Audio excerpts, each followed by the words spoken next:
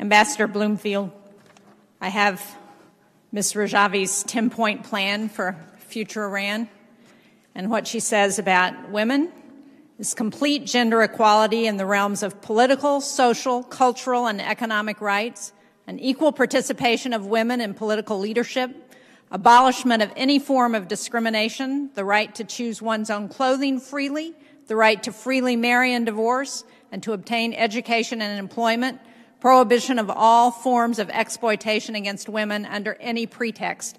That sounds pretty democratic to me.